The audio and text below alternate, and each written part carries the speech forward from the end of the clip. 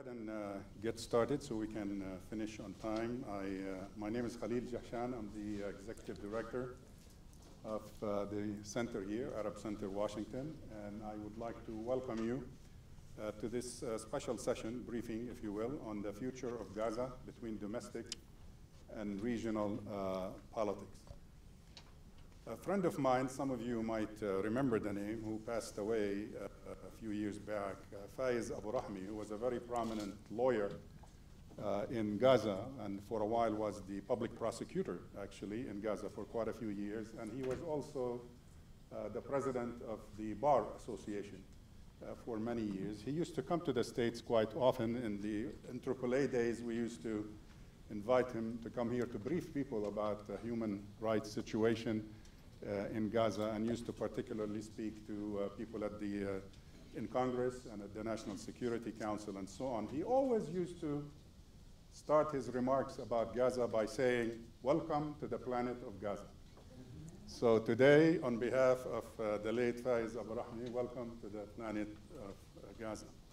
I say that because, frankly, you know, people joke always about every country does have or deserves its South, but Gaza has been neglected for a long, long time for very diverse reasons, some domestic to the Palestinians, and some beyond the help of the Palestinians.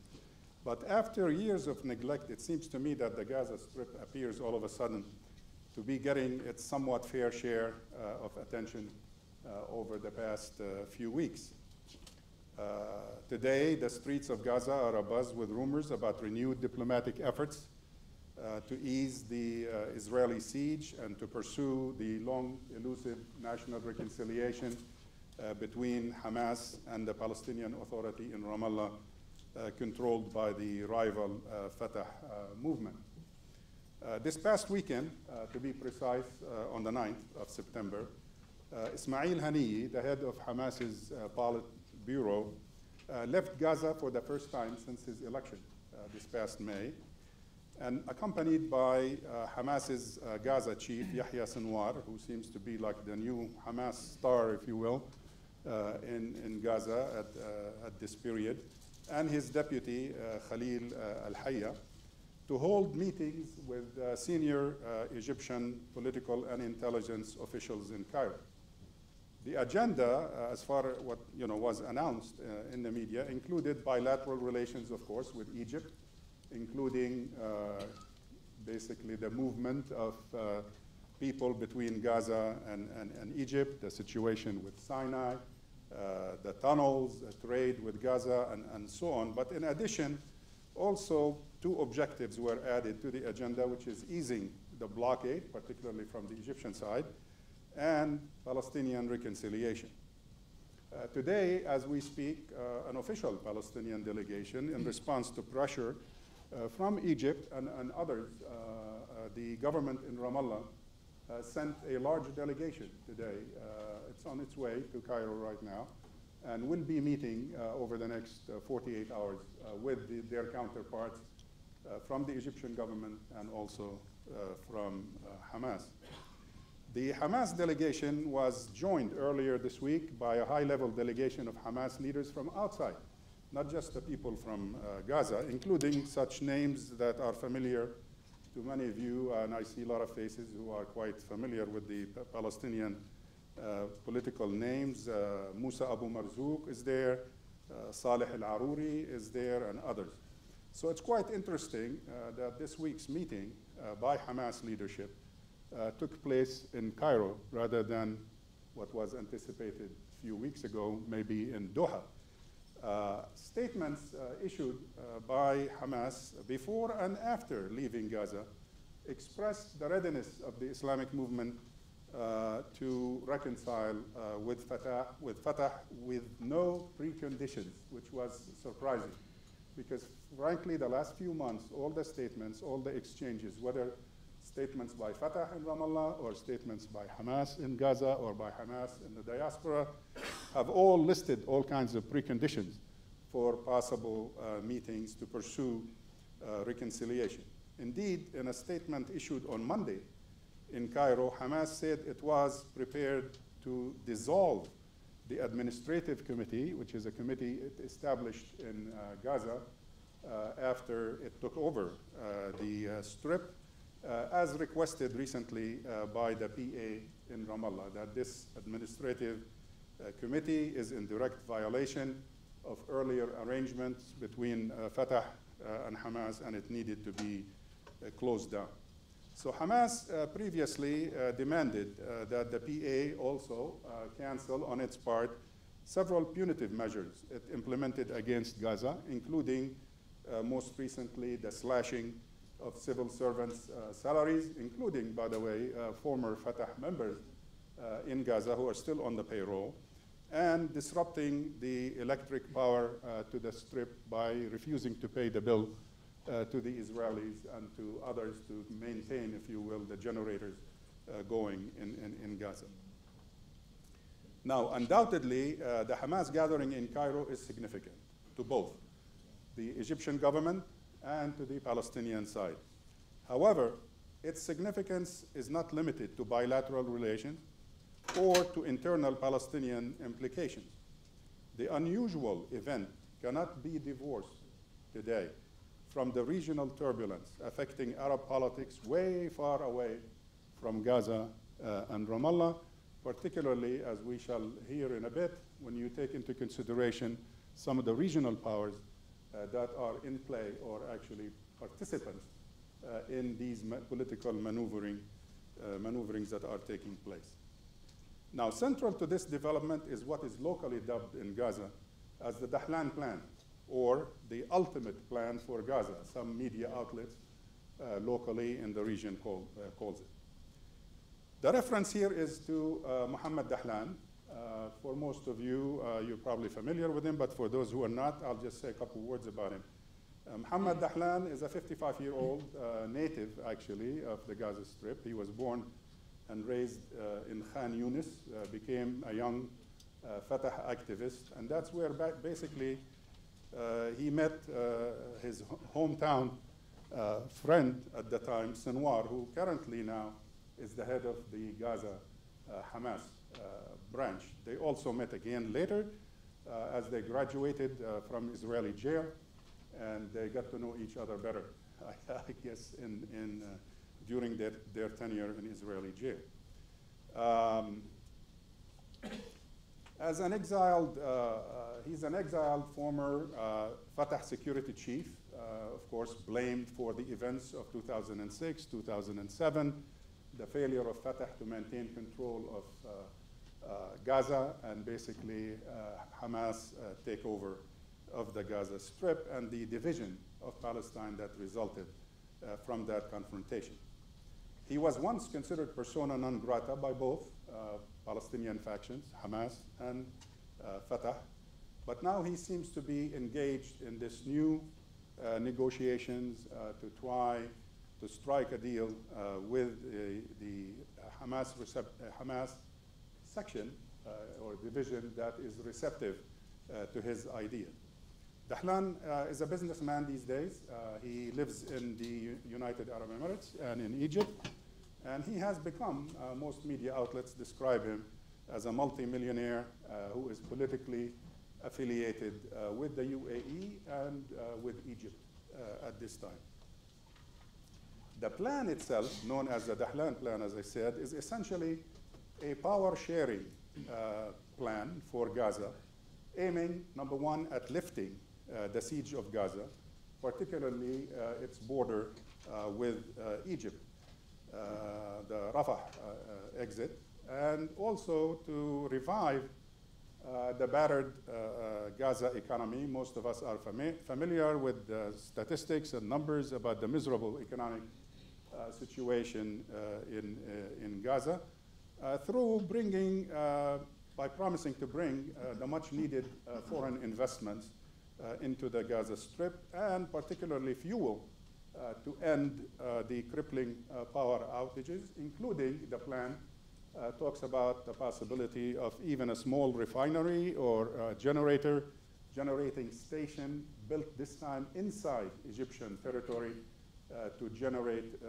facilitate, if you will, the import of fuel, maybe from the Gulf, to generate energy for Gaza and maintain the electricity flowing.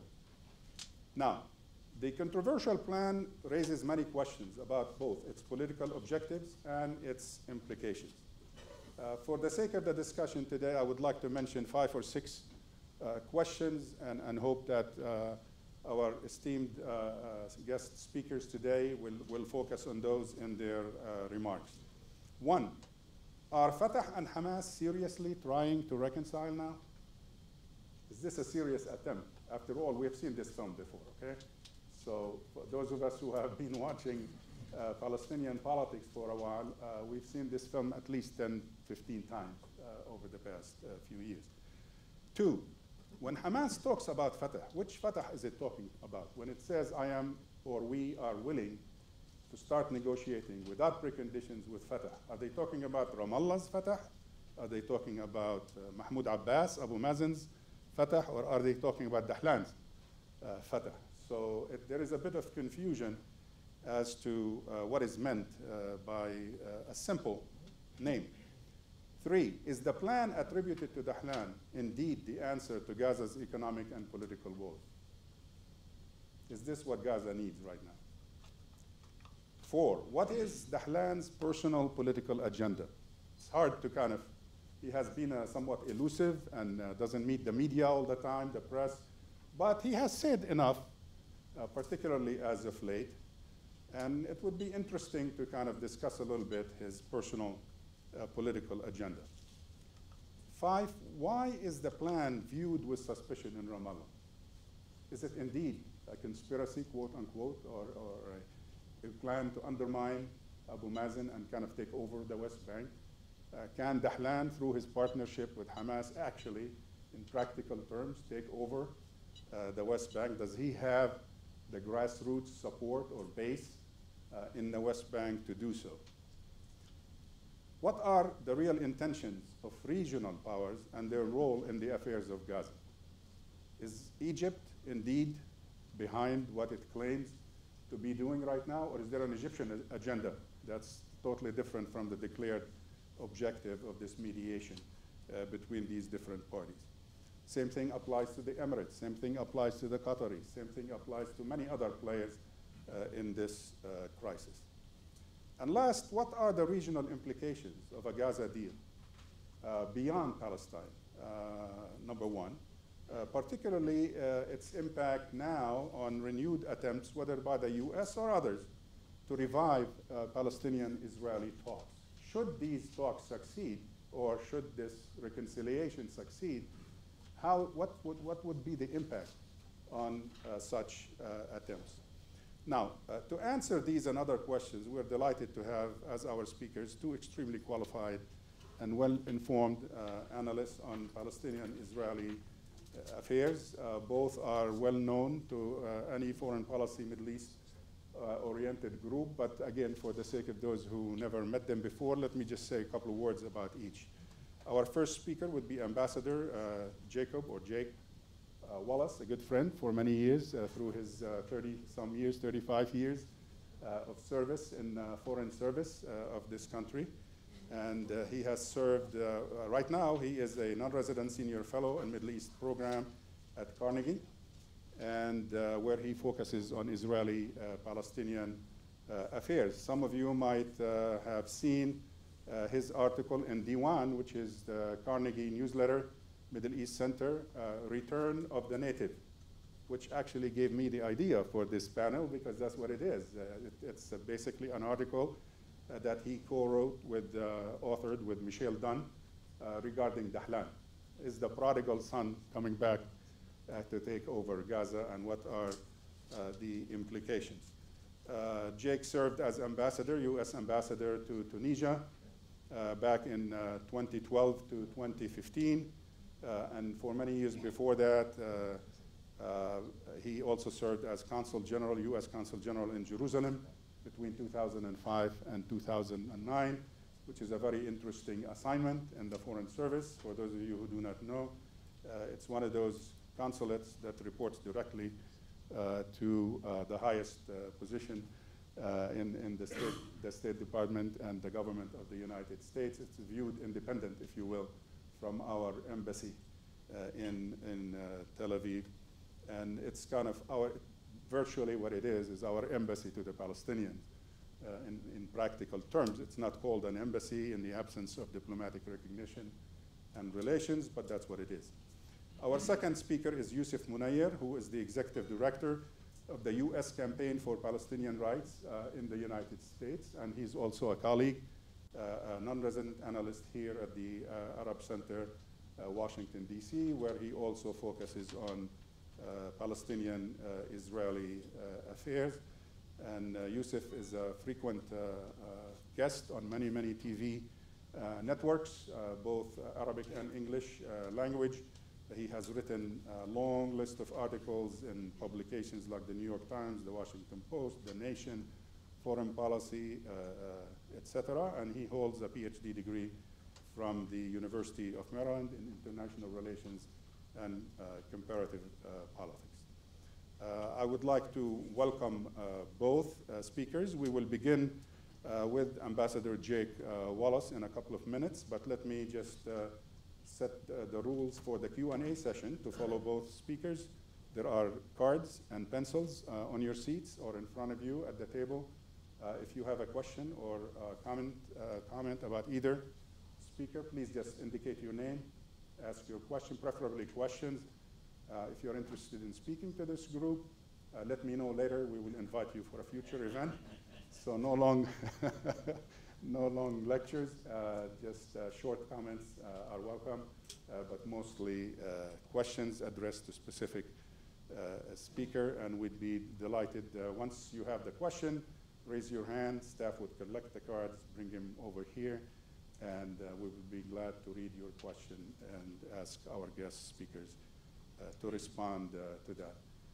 Again, as I said, we are broadcasting live on our website for those who were not able to be with us today. So if you could limit your movement in the room to avoid blocking the cameras, and we would appreciate that.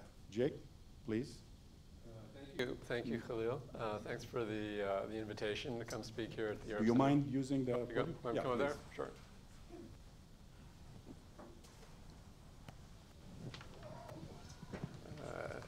As I was saying, I wrote down the questions.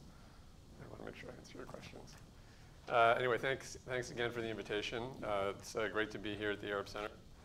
I thought I'd start with actually a personal comment. As you said, Khalil, in your introduction, I've been with the State Department 35 years before I retired just a few months ago. Most of that time I spent working on the Middle East, and in particular on the Israeli-Palestinian dispute. But the first job I had working on the Middle East in the State Department was actually working on Gaza. I was, in 1988, an economic officer in the U.S. Embassy in Tel Aviv. In those days, the embassy in Tel Aviv handled our relations with Gaza, where the consulate dealt with the West Bank. So I was in charge of our assistance programs in Gaza, economic issues regarding Gaza. This was during the first Intifada. And I recall almost 30 years ago spending a lot of time talking about the future of Gaza. And it's kind of coming full circle to be here 30 years later in Washington, again, talking about the future of Gaza. I thought in 1988 that Gaza's future would have been resolved by now, but unfortunately it's not, and Gaza still faces some very significant challenges. And let me start with that, and just to sort of set the context, a few sort of basic facts about Gaza. Gaza is a very small area with a very high population density, a very high birth rate, a low level of development, a lack of natural resources, including basic things like water, and a tightly controlled borders on all sides, and this ongoing division between Fatah and Hamas and between Gaza and the West Bank that Khalil mentioned. So in that context, the long-term prospects for Gaza, I'd say, are not really very promising. These are very significant challenges that a place like Gaza faces. In the short term, however, I think it's quite possible to improve the lives of Palestinians in Gaza. And potentially it's very easy to do so in some ways because the conditions right now are so bad in some areas that small things can make a very big difference. So I think, in fact, that focusing on the short term makes a lot of sense, and that's why I think the recent developments, in particular, these reports about cooperation between Hamas and Mohammed Dahlan are very interesting because they have the potential to improve in the short term the situation in Gaza, and they also have the potential to alter Palestinian politics in a significant way. But at the same time, these talks could also fall apart very easily given the animosity between Dahlan and Hamas, and also the issues between Abu Mazen and both sides as well. So at this point, we have a lot of questions about what all this means for the future of Gaza. And I'll do my best to try to answer some of those questions, but I think a lot of this is we will know more about as the situation evolves. Khalil talked about the reports of this deal between Hamas and Mohammed Dahlan to cooperate in running Gaza. The reports that we've seen in the press describe it in different ways. Some talk about a joint government with Dahlan as the prime minister. Other reports have talked about sort of more case-by-case cooperation where Dahlan helps Hamas solve a particular problem, like the crossing points with Egypt, and finding a way to reopen them. At this point, it's not clear how this agreement would work, although my sense is that it's more likely to be in the form of sort of case-by-case cooperation rather than a new government or an official position for Dahlan. But time will tell on all of that. The discussions are ongoing in Cairo, as Khalil mentioned. These reports are interesting also because of the very bad history between Dahlan and Hamas. When the PA ran Gaza between 1994 and 2007, Dahlan was in charge of Gaza's security. And in that period when Arafat and then later Mahmoud Abbas, when they wanted to crack down on Hamas, it was Dahlan who was the one who did it. And he often did it in a very brutal way. And there's a lot of old animosity and bad blood between the two sides. And in 2007, when Hamas fought the PA to take control of Gaza, it was Dahlan who led the PA forces, and Dahlan was then on the losing side. So how this will play out now again remains to be seen. While there's a basis for cooperation between Dahlan and Hamas, there's also a lot of bad blood and a lot of people who have some serious grudges against each other from those times. As I said earlier, if this deal does work out, which remains to be seen, it has the potential to bring some alleviation to conditions in Gaza in the short term. What Dahlan brings to this puzzle is the strong support from the United Arab Emirates and from Egypt, which amount to financial support from the UAE and access to and from Gaza through the Rafah crossing, which Egypt can turn on and turn off as they wish. Indeed, some of the reports about this deal talk about assistance from the Emirates of $15 million a month for Gaza. It's not clear what that money would be used for, but those are resources that basically are at Dahlan's disposal. And also a promise from Egypt to permanently reopen the Rafah crossing, which has not come about yet, but that's been discussed as well. From Hamas's point of view, I think its willingness to work with an old enemy like Dahlan reflects its weakness.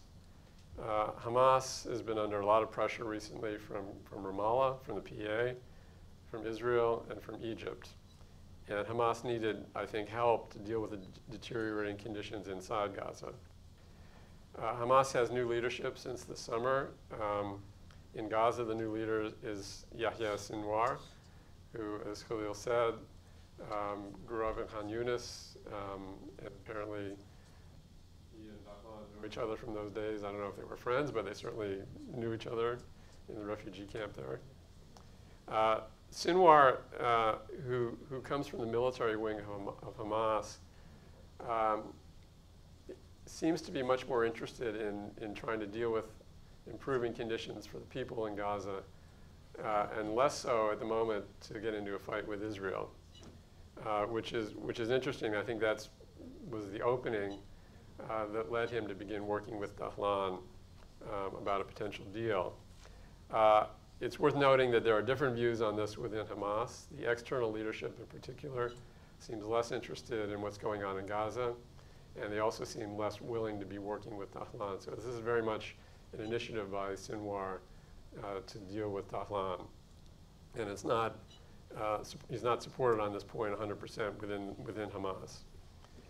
The deal has significant implications for relations between the PA and Gaza and between Hamas and Fatah. President Abbas is very hostile to both Hamas and to Dahlan, and he has worked very hard to try to thwart this deal. And part of the new impetus for reconciliation between Fatah and Hamas, between Abu Mazen and Hamas, I think is a reaction to the potential deal between Hamas and Dahlan. There's a competition in a way for who will reconcile with Hamas. Is it Fatah, the large Fatah that Abu Mazen heads, or is it the Gaza faction that Dahlan represents? This remains to be seen. So far, it seems that Abu Mazen has had little success in thwarting the deal between Dahlan and Hamas, in part, I think, because his relations with Egypt and with the Emirates are quite bad right now, and Egypt and the Emirates, have continued to support Dahlan. But how this plays out also will be interesting. While there's, I think, an interest in the larger reconciliation between Hamas and Fatah,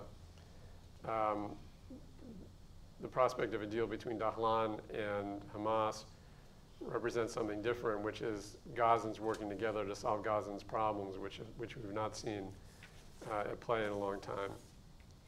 So that's something to be watching. Let me shift gears a little bit and talk about regional politics, as you mentioned. What are Egypt's motivations? What are their interests? And what are the Emirates' interests and motivations? For Egypt, I think it's pretty clear. Their primary interest is, first of all, security, their own security, and their own security, particularly in the Sinai, where there's this insurgency led by an ISIS affiliate. Egypt also wants to maintain the leading role that it's always played in steering events within Gaza. President el-Sisi is no friend of Hamas, which has ties to the Muslim Brotherhood, but he presumably sees benefits to Egypt in working with Hamas as long as Dahlan is part of this equation and able to protect Egypt's interests. And as we have seen, as part of the talks that are underway that the Egyptians have led, Hamas has publicly cut its ties with the Muslim Brotherhood, which is an interesting development. For the Emirates, it seems their primary interest is the displacement of Qatar from its role in Gaza. Qatar's played a large role in the last decade or so in funding development projects. They have been supportive of Hamas. You all know that there is this ongoing fight within the GCC at the moment between Qatar on one hand and Saudi Arabia and the Emirates and some of the others on the other side. So that is affecting, that's being played out to an extent in this rivalry in Gaza as well. The Emiratis, I think, are also trying to reduce Iranian influence with Hamas. Iran has long been a supporter of Hamas and a funder of the military wing. The Emiratis, I think, are trying to reduce that to the extent they can with this deal. Again, the Emiratis have little sympathy for Hamas, but I think they're trusting Dahlan to protect their interests in this as well. For both the Egyptians and the Emirates, given their problems with Abu Mazen, they're probably also thinking about how this affects the succession, who will be the ultimate replacement for Abu Mazen. Khalil, you asked about what are Dahlan's motivations. I think that very much is what is on Dahlan's mind. He's looking to position himself as the succession process begins to develop. He's got some following within Gaza, not very much in the West Bank. He's probably looking to strengthen his position in Gaza by bringing in assistance from the Emirates, by opening the crossing point to Egypt, trying to position himself to be seen as helping the people of Gaza when Abu Mazen and Ramallah has not been able to do that up until now. The Emirates and Egyptians, I think, in their support of Dahlan, are trying to help position him in the succession battle.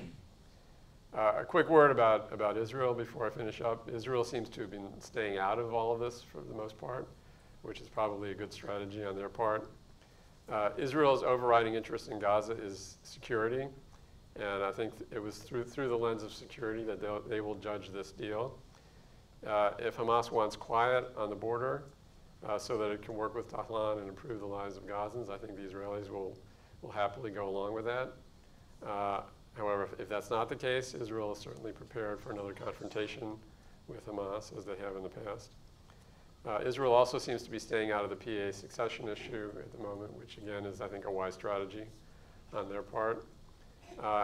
And within Israel, I think there are mixed views about Dahlan. There's some support with him in some circles, maybe in some of the political circles, less so in the security services that dealt with him before. So summing up, I'd say that in the long term, Gaza's prospects are cloudy at best, but in the short term, there's some potential here to improve people's lives.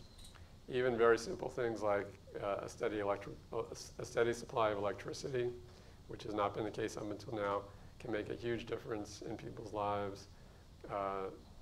Generating power or providing more water to the Gaza Strip. Again, small things can be done, which could have a big impact, at least in the short term, in people's lives.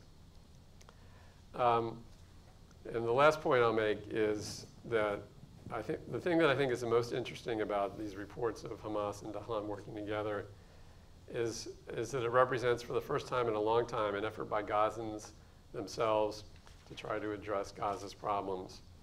For at least the last decade, parties outside Gaza, Israel and the PA and Ramallah in particular, have not helped Gaza. In fact, they've contributed to the problems within Gaza.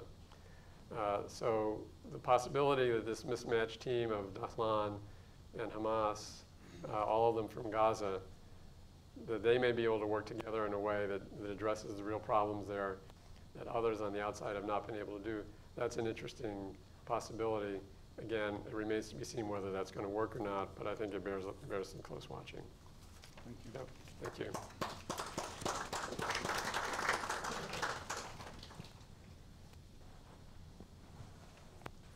Thank you, Jake. Just a quick remark with regards to it might be strange for an American audience to mention electricity as such a vital and important thing that we tend to take for granted. Yes. But in talking to my extended family in Gaza, who have been there for quite a few years, several centuries actually, they tell me that they are averaging 2 to 4 hours a day of electricity. So to understand what Jake just said with regards to the electricity and the importance on a humanitarian and human level to the natives of Gaza, it's important to keep that in mind.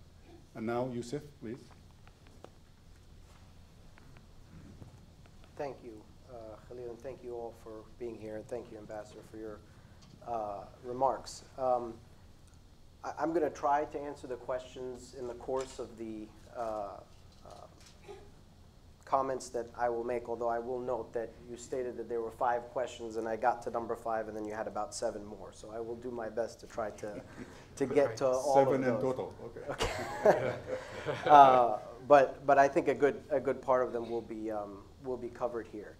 I want to begin by talking about what I think is one of the central problems that all of the different actors, or most of the different actors, really have undergirding their policy towards Gaza and have for several years. And this is this siege policy mentality, this idea that the way to address Gaza is to squeeze and squeeze and squeeze and squeeze, and that's how we will get Gaza and the people there and the people in charge there to do what it is that we want them to do. And this has more or less been the case since 2006. And we are now 10 years into the siege and what proceeded after that with the Hamas and Fatah conflict in 2007, something the ambassador had a front row seat to. And what has resulted, and we often hear, and Khalil referred to the conditions there, we often hear about Gaza being called an open-air prison. I think that's accurate, but I would also describe it as the most bizarre and inhumane socio-political experiment that the world has ever seen, where you have 2 million people, half of whom are under the age of 18, and all of these actors on the outside are sitting there thinking about how can we squeeze them a little bit more, to the point where the Israelis, who were the primary culprit, of course, in the siege policy, actually calculated the precise caloric intake that Gazans would be required to have to, quote, put them on a diet and keep them just short of collapsing, so that you don't have a humanitarian catastrophe, but you have a humanitarian crisis that the leadership there would have to try to deal with. And I think what we've seen for the past 10 years is that really has not worked and has only created the crisis, furthered the crisis that we see on the ground. And one of the major problems that I think we saw in the debacle of 2006 and 2007 in terms of US policy is that you had this challenge of the executive branch trying to further certain policy objectives as it relates to the Israelis and Palestinians, and doing so within the laws and the challenges of the laws that were created by the United States Congress as it relates to the parties on the ground. And I don't see how with this plan those challenges go away. I don't think they do. I think they still remain. And I think what we've started to see change now, although the mentality is still there, the siege policy mentality is there, is that there's an acceleration in the last several months. And what I've heard one official describe it as is a situation in which the conditions for pressure are now ripe. And this conclusion is reached because the players on the outside, the Palestinian Authority, the Israelis, parties elsewhere in the region, have looked at the previous situation and said, well, Hamas is not quite ripe enough for change right now because the leadership was divided in terms of where they were located. And now the election of this new figure in Yahya Sinwar brings the both political leadership and the military leadership into one physical place where the ability of pressure to be effective would be heightened. It's one of the reasons why I think you're seeing this acceleration now. And you also, I think, see this because you have a new administration now, and there are openings for different agendas to be pushed, whether it's agendas by states in the Gulf or by the Palestinian Authority, who may be seeking to demonstrate to the new administration a commitment to try to move things forward with an accelerated squeeze on the Gaza Strip. But I think all of these approaches and this plan really ignore one of the most central problems that we have seen when it comes to the challenge of trying to make Israeli-Palestinian peace and in US policy. And that's the crisis of legitimacy in Palestinian leadership. And it is, in fact, a severe crisis. And I would ask you to think back to the days of Yasser Arafat, who I think all of us can agree in those days was in a far stronger position in terms of domestic legitimacy than any of the actors that exist on the ground today, whether it's Mahmoud Abbas or the various potential successors in Fatah or Hamas or what have you. Even he, at that point, was not in a position to be able to sign off on an agreement with the Israelis precisely because he didn't have the legitimacy among Palestinians to sign away what he was being asked to sign away. And since then, the crisis of legitimacy in Palestinian leadership has deteriorated by magnitudes. And I think what we are seeing with this plan now would only be a further step in that direction. We all know that Mahmoud Abbas was elected to the presidency in 2005. He is now in the 12th year of his term. You have, even in that situation, a leader that was elected by a fraction of the Palestinians that they would ultimately be representing at the negotiating table. So you already have that challenge. Then you have the further challenge of the Hamas-Fatah divide, which emerged after 2006, 2007, and has been exacerbated since. And you also have on top of that internal Fatah rivalries, which will emerge further in the future as the question of succession comes to the fore. And you know, Khalil, you characterize this as the Dahlan plan. I would at least call it Dahlan Plan B. It might even be version C by this point, depending on how far you want to go back. But when we talk about these Fatah rivalries, I think it's important to remember that before this plan to try to bring Dahlan back into Palestinian politics through Gaza was concocted, there was a plan to try to reinsert Dahlan into Palestinian politics through the West Bank by pressuring the Palestinian leadership in the West Bank to permit Dahlan and Dahlan loyalists to have a presence in the rare Fatah conference that took place last November. That, if you want to call that Dahlan Plan A or Plan B, failed, obviously. And this is now the new pathway. I say all this to say that even with Abbas's challenges with legitimacy and Hamas's challenges with legitimacy, and all of their flaws, and there's no shortage of them that we can go through, at some point in time, they were still elected by Palestinians through unrepresentative institutions as a fraction of the population. But nonetheless, it was Palestinians who put them in positions of power.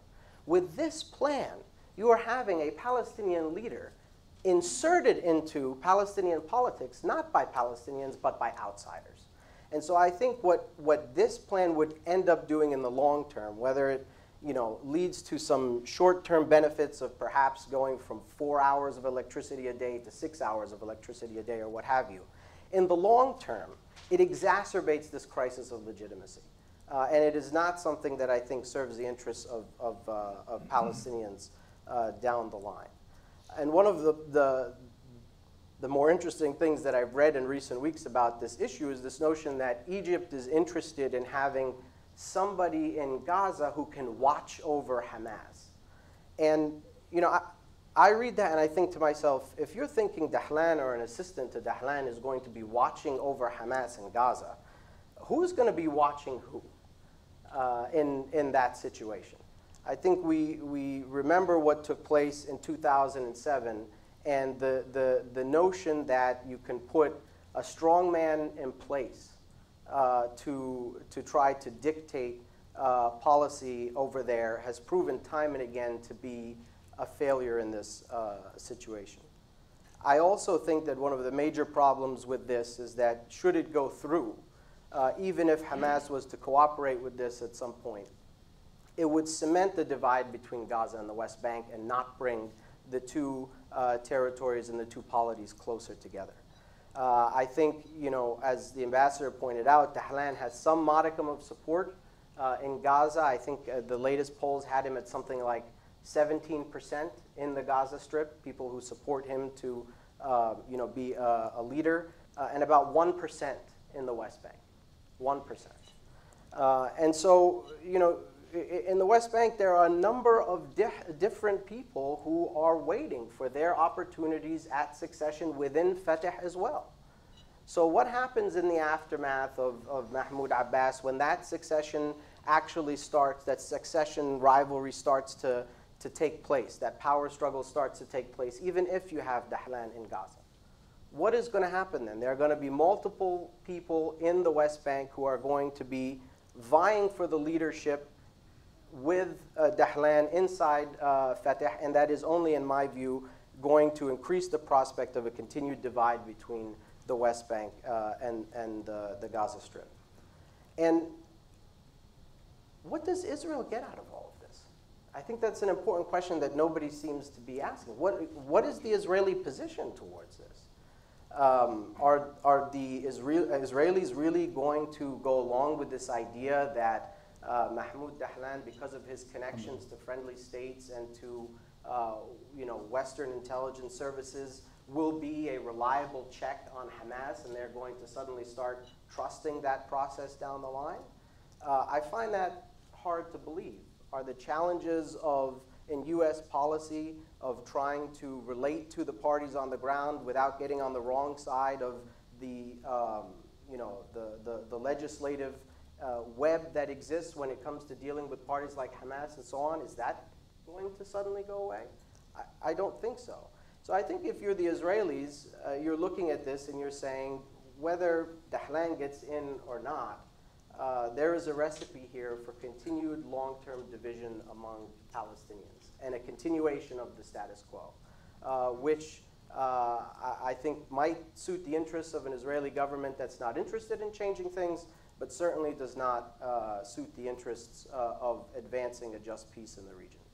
And the final question I have about this entire situation is, where does this fit into U.S. policy? We've heard almost nothing from the United States about what is transpiring around Gaza and with this entire plan. How does this fit the long-term vision, whatever it is, of what the United States at least states that it wants to see, if we've figured out what that is 6 months or so into this administration? Do they view this as furthering the prospects of peace? How does that happen? I think what we're seeing is a number of different attempts at changing situations on the ground that don't really fit into a broader U.S. policy on this issue, because there isn't one beyond maintaining the status quo. And I think that in the absence of a real American vision to change the situation, which I don't think is forthcoming anytime soon, then we're unlikely to see any change on the ground, Dahlan or not.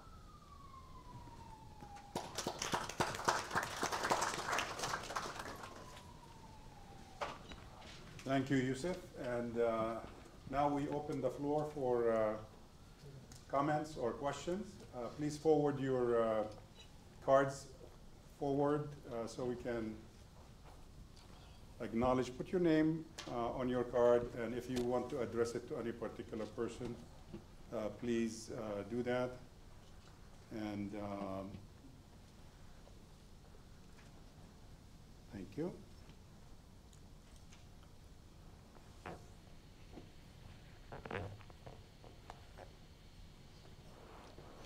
All right, the first question to both speakers from Hani Al-Madhoun at Anira. What are some simple measures that Israel can take at this time to improve life in the Gaza Strip? Yousef?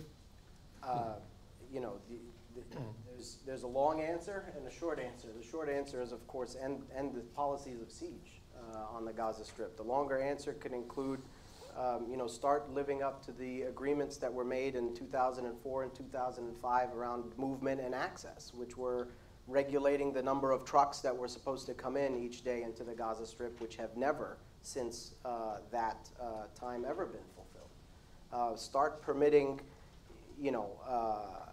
cancer patients, for God's sake, to get out of the Gaza Strip on a routine basis, instead of what we've heard in recent years and months is that these emergency humanitarian cases for permits have been denied. I mean, the list is endless. And as I mentioned at the outset, the crisis that we see in the Gaza Strip, which the United Nations has said will be a situation that is unlivable by 2020, is primarily the product of Israeli policy.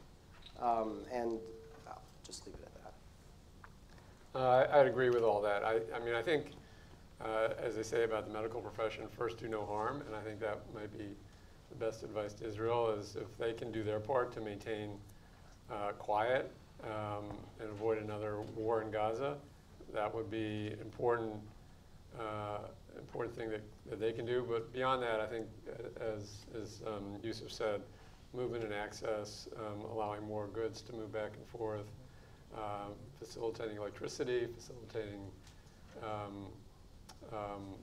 progress on issues of water and sanitation and those sorts of things, where Israel has an interest. When the sanitation in Gaza flows up to Ashkelon, it's a problem for Israel too, and they have a role as well in dealing with some of those issues, and they can not only serve their own interests, but help people in Gaza as well. All right, thank you. The next one is a comment from Mohammed Dahlan. They got us where they want us, to basically talk about who's the next chief rather than about occupation. Any comment on that, or are you satisfied with the comment? Okay, thank you. Thank you. Paul Tyson, State Department. Gaza would open borders, its own port, airport, all this talk about agriculture, manufacturing, tourism, remittances, and so on. How does Gaza pay its way through these? I mean, you've spent many years focusing on Gaza. Does it have the potential to pay its own bills if the division remains? Certainly not in the short term. I mean, Gaza doesn't have much to export. There's no, they export oranges. In the old days, oranges and strawberries and things like that. You know, looking sort of way into the future, there are offshore oil reserves. There have been discussions in the past about how that gets divvied up. But none of that's going to move until there's a resolution of the political issues between Israel and the Palestinians, and some reconciliation between Gaza and the West Bank, between Hamas and Fatah.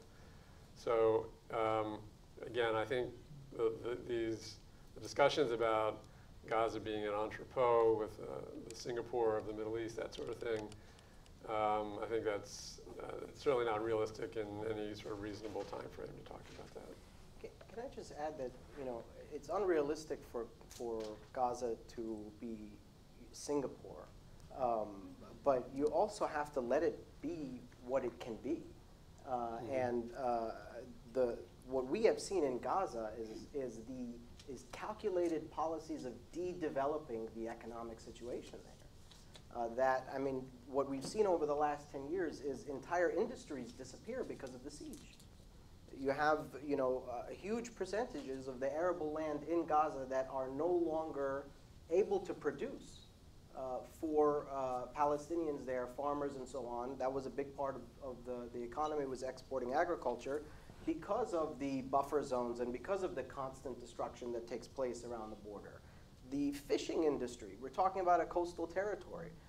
You know, it's been a staple of life in Gaza for millennia. For as long as there's been civilization there, there's been fishing. But today, most of the fish in Gaza come from farms on land, because fishermen are not even allowed out beyond 3 or 4 nautical miles. So you know, Gaza doesn't need to be Singapore. Just let it be what it can be. And you know, instead of imposing all of these debts on it, just stop doing that. And I don't think we need to worry about offshore resources or whatever else. The first thing is, these policies aimed at destroying the economy have to stop. Case Boshar from NAD, addressed to you, Yousef.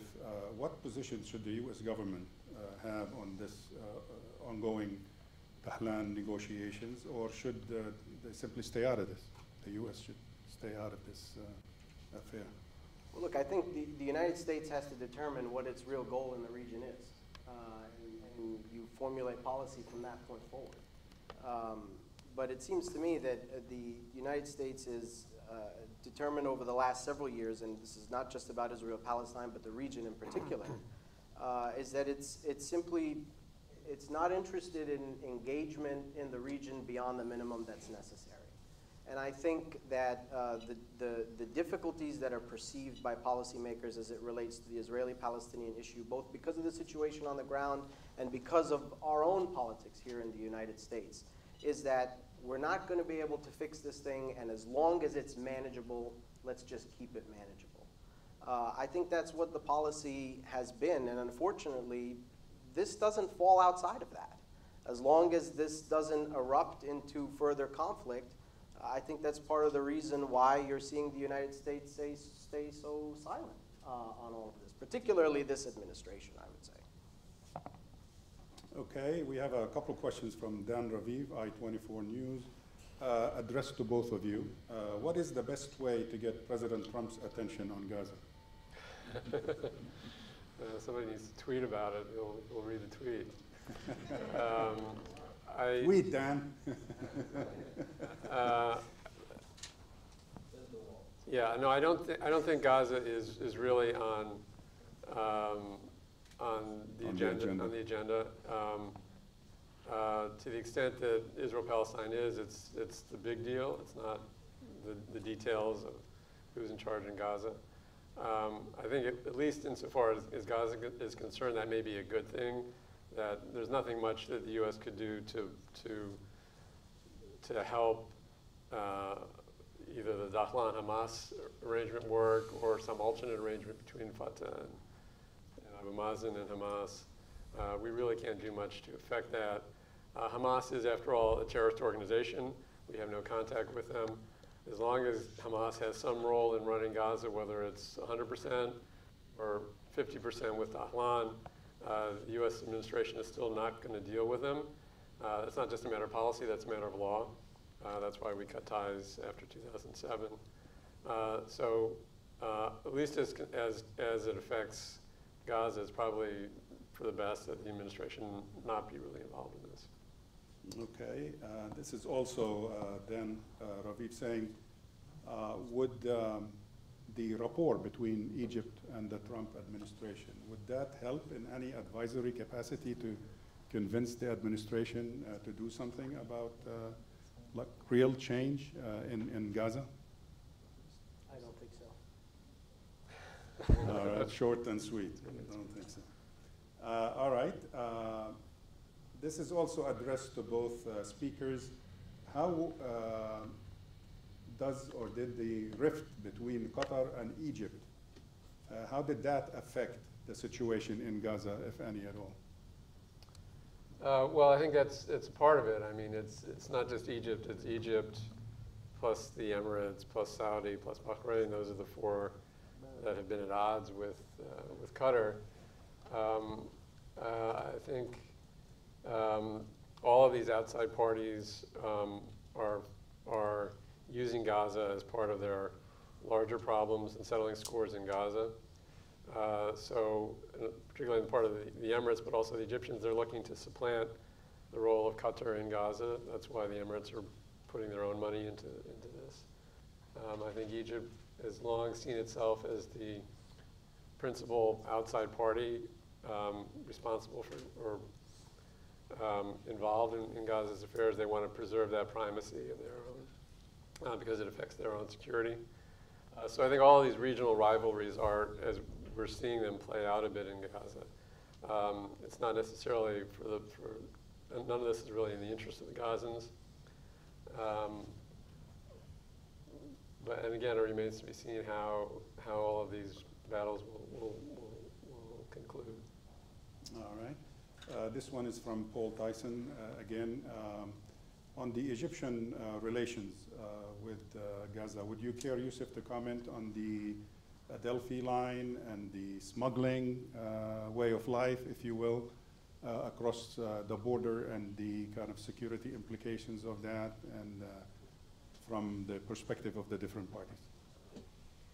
Well, you know, this is also connected to the last question. I will say that the Egyptians have their own interests vis-a-vis Gaza that obviously, you know, are independent of their relations with other states long before they became as dependent as they are today on some states in the Gulf. And one of the main reasons why is the security situation in the Sinai. And from the Egyptian perspective, that has a lot to do with their policy towards Gaza, and particularly on the question of the tunnels. But again, you know, the reason that tunnels were dug is because there was no access to the outside world. And I think that, you know, today, you know, you're seeing closing of these tunnels, particularly after, you know, 2014. We've seen a lot of that. There's talk about, new Israeli technology that would prevent, tunnels from being built. But all of this is just an adjustment to the reality of the siege. Tomorrow, you might see a different form of economic transport. Maybe tomorrow it's drones. Maybe that is what is involved in smuggling. Maybe that's what is going to be involved in the, the conflicts in the future, as we've already seen that projectiles have dominated that. What's the next step? Are they going to build a roof over Gaza as well? The entire policy leads to madness. This idea of trying to just erase 2 million people from the face of the earth because you don't want to deal with them leads to all of these absurd sort of ideas of how to handle security. And so I think that it all goes back to that at the end of the day. Okay, addressed to both of you. Is there any role for Turkey in this mix? Well, Turkey tried to play a role, actually, recently in promoting reconciliation between Abu Mazen and Hamas, and it didn't go very far, I think partly because the Egyptians intervened. The Egyptians have always, as I said, seen themselves as the primary outside party, and they've always been the ones to broker these kind of talks in Cairo. So I think it was shut down pretty quickly. Again, all of these outside parties trying to play roles in Gaza isn't necessarily helpful. Supplanting the Qataris by the Emiratis is not necessarily positive. Supplanting the Egyptians with the Turks is also probably not going to help. So again, I think if Abu Mazen and Hamas genuinely want to reconcile with each other, they know how to talk to each other. They don't need the Turks. They don't need anybody else. They just need a hotel restaurant in Cairo, and they can talk to each other. I would just add to that. I'm not sure that's even really possible if they wanted to, right? Because at the end of the day, Abbas's authority in the West Bank, the security services, all of that is supported by Western donors, the European Union, the United States, and all of that funding comes with strings attached. And it's one of the reasons why in 2007, as you well know, we had the difficulty that we had when it came to relating to the situation. We pushed for an election. U.S. policy was in support of the election at the time. And then as soon as you got a government that you didn't like, we can't deal with them, it's even if Abbas tomorrow wakes up and says the right thing for the Palestinian national interest is for me and the leadership of Hamas to sit down and work this thing out no matter what. Can he really do that? I don't think he's in a position to do that. What if he doesn't wake up? Whoever comes next will be in the same position. All right. One of you mentioned that Israel's security interests is the primary interest, are the primary factor in terms of Israel's handling of Gaza. How do you explain all the measures taken by Israel with regards to affecting the lives of fishermen, the sonic booms, delay of exports, delaying of, don't these affect the security of Israel too? Or are they justified by serving the security of Israel? Both. Well, it was my comment. I didn't mean it to say that what Israel does is justified, but I think from an Israeli point of view, when they take these measures, they're thinking about it in terms of their own security. Whether in the long run it contributes much to Israeli security to put such harsh measures on Gaza, I'm not so sure it does.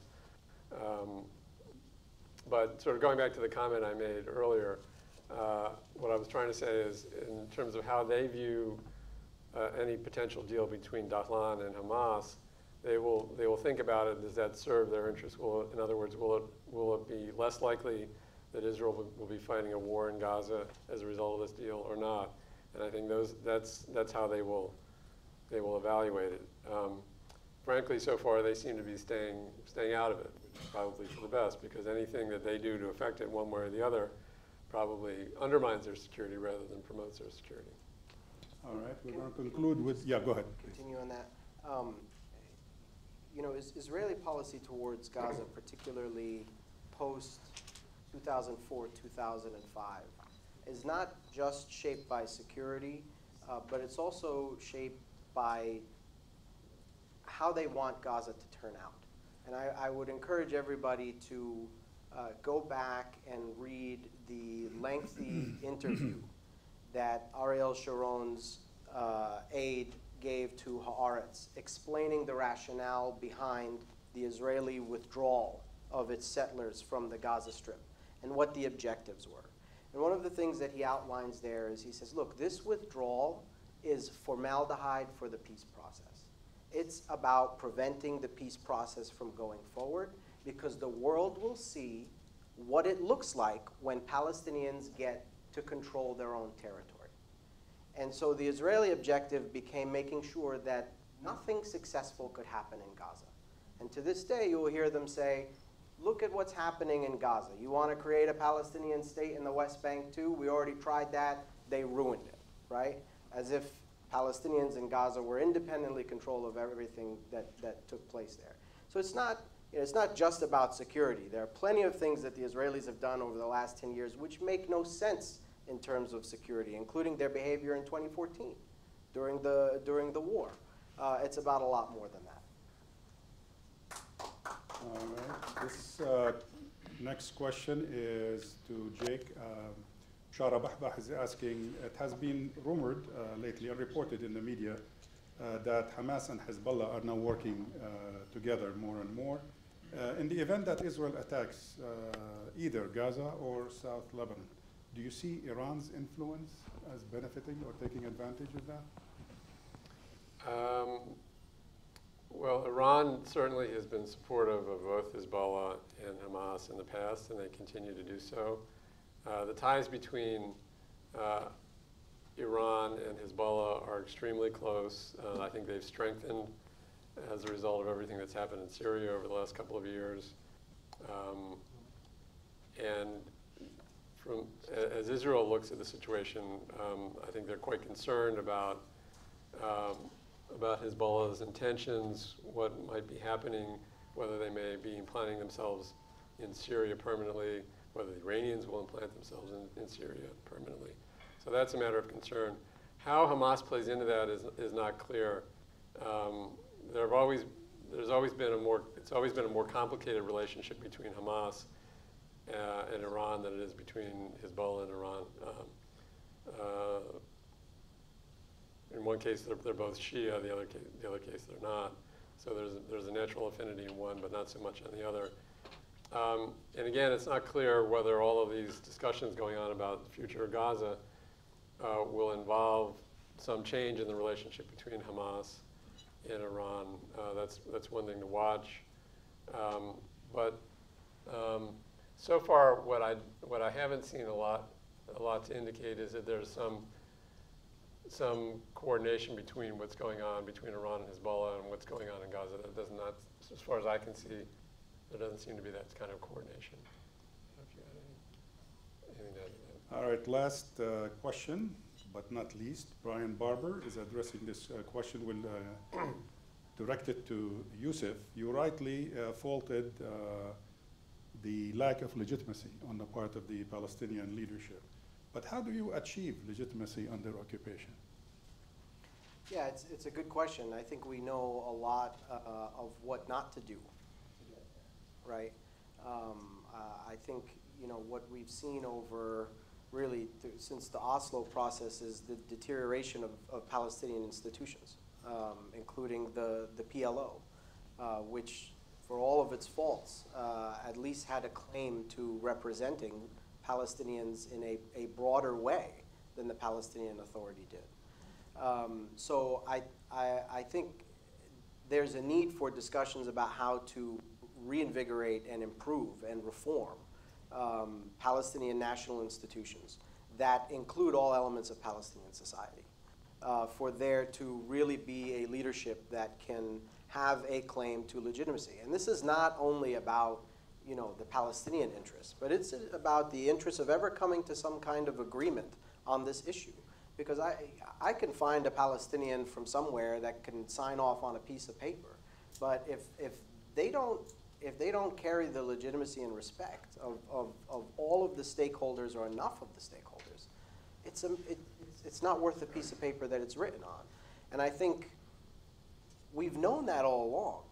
From the perspective of U.S. policy, we've known that all along. And even though we've constantly been moving in the other direction, we've never really done anything to prevent that from happening, despite saying that our goal is a negotiated solution. So I think obviously first we've got to reverse the trend and then start talking about how we invigorate and legitimize Palestinian national institutions. All right. With that, let me thank all of you for being here today. I'd like to remind you of October 26th, our annual conference, which would be a first-year assessment of the Trump administration's policy in the Middle East. It should take 2 seconds, but you're welcome to attend. And I would like to thank you also for your great questions and comments. And please join me in thanking our great speakers for their presentation. Thank you very much.